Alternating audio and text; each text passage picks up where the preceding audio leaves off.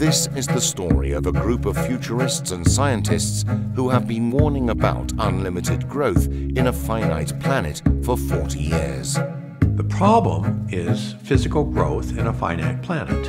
There are no limits to growth and human progress when men and women are free to follow their dreams. What is your vision? What will make this a world that would make you feel wonderful about the possible future for your children and your grandchildren, excited at what they will have the opportunity to bring forth? What kind of world would that be?